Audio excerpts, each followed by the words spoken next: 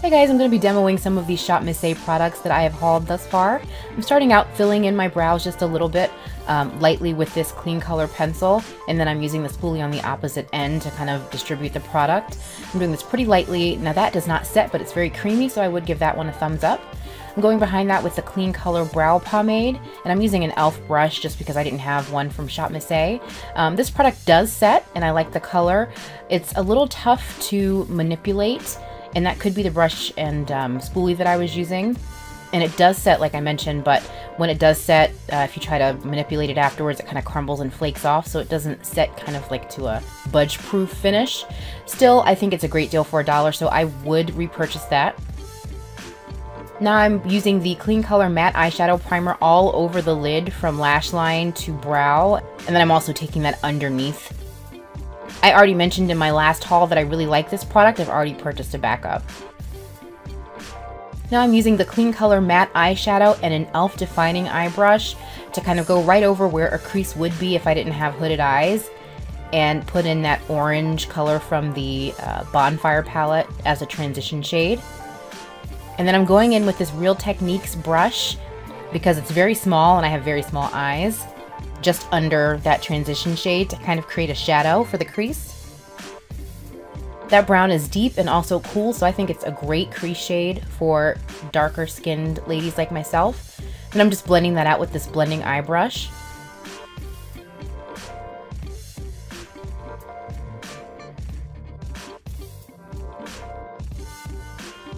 Using another trio, the Amalfi trio, because I wanted to do a look using two of these, and I'm just kind of making it up as I go along, but I took that Tiffany teal and put it on the inner corner, the inner lid, and then I took that vibrant cobalt blue and put it on the other half of the lid. And I'm just using the included sponge because I'm trying to minimize fallout, but I'm sure you guys can already see I do have some fallout. Still, I actually really like these trios. When I swatched them, I thought they were a little chalky, but they perform very well with that primer.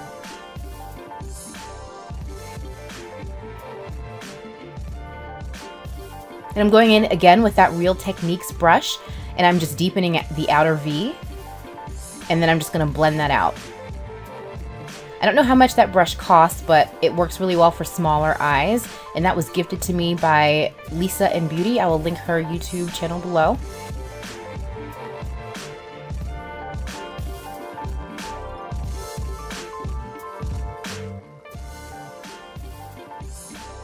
And now I'm just building up the blue to a more vibrant color in the outer V, and then taking that down underneath to the lower lash line to meet that Tiffany teal in the inner tear duct.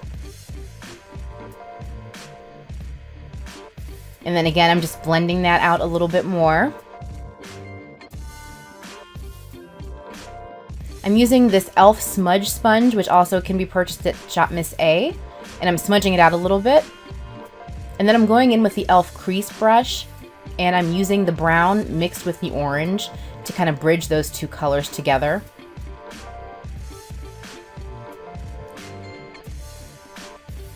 And now I'm going in with that Real Techniques brush again and just building up the blue a little bit more under the eye.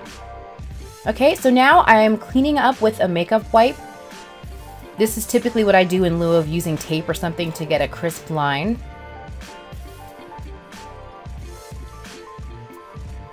And actually that is a Nola wipe from Dollar Tree.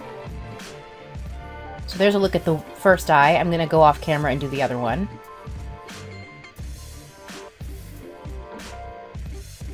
Alright, so now just as an experiment, I thought I would use the Clean Color Matte Eyeshadow Primer all over my face in lieu of a primer to see how that would work. So I'm just rubbing that in with my fingers. And then I'm going to use this Amuse 3-in-1 foundation stick in the color Pecan to kind of brighten under the brow. Doesn't really need to be sharpened per se, but I am just cleaning it up just a little bit.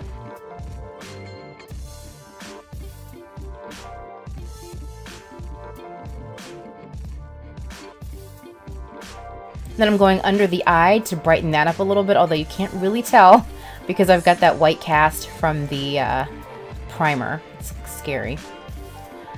And I squeezed a little bit of this Santé foundation onto the back of my hand, and I am stippling that all over with my flat top kabuki. And I'm trying to blend it in, but I'm noticing that I'm having some problems with it being kind of streaky and difficult to blend out.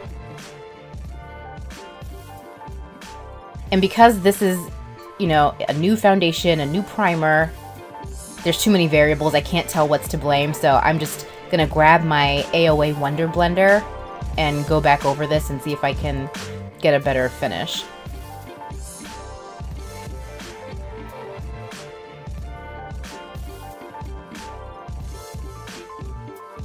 And I'm using it dry because I don't want to shear out the coverage.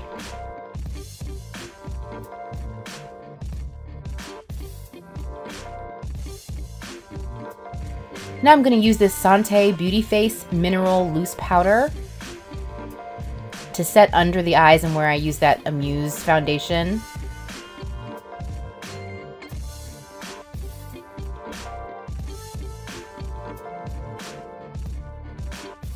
And I'm just going to take it up to the forehead as well. This one you can see has a yellow undertone, so that's really nice for brightening. And then I'm going to use the Clean Color True Self Pressed Powder in Walnut, which I have purchased tons of times. And I'm using my kabuki on a stick to kind of place that on the perimeter of my face and the hollows of my cheeks and on the jawline. I'm using the pencil end of the Clean Color Pixie Jar Liner. Not a big fan of the pencil. It is creamy and very blendable, but it's not a stark black, and it doesn't set. And then I'm using the liquid from the same liner to do a really thin, kind of medium length, skinny wing. And I'm sorry this is blurry, guys. This is the only footage I took, so I just threw it in here anyway. You see I'm putting like kind of dots on either side of my tear duct and then a little point, and then I'm connecting those to make a little tiny triangle like an eagle's beak in the front. And then on the back end, I'm just gonna elongate the tail end.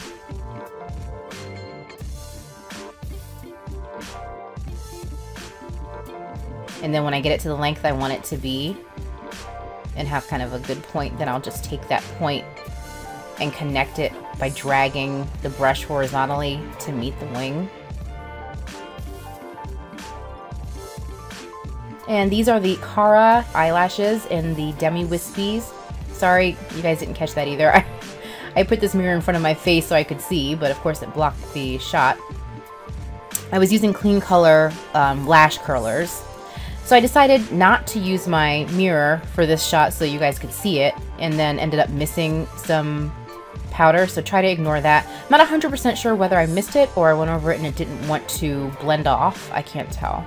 I'll have to try this again with fewer variables and see if these products work a little bit better together. And now I am using this Sun-Kissed Mineral Blush, which I raved about. I definitely like this one, would recommend, have purchased more of those. And then I'm using this Giove Magic Finish Powder, which is an eyeshadow. And I'm just kind of putting it under the brow bone, on the cheeks, the cupid's bow, the nose. But here's the thing. You don't need a lot of this. And I didn't think I picked up a lot, but I picked up too much. Too much. This stuff is super pigmented. Definitely 2 thumbs up on that product. Okay, now I'm just doing a thick line and prepping for this liquid lipstick. I'm gonna just line the perimeter of my lips and then fill in to like 1/3 of the way.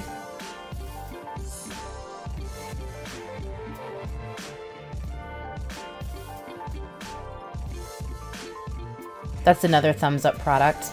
I actually don't know. I think the only dud was the Amuse 3-in-1 foundation. Otherwise, I really like all of these. Well, the Clean Color liquid lipsticks are a little sticky, but the color selection's so good that I keep buying them anyway, so I don't know. That is the look. I think these products perform really well.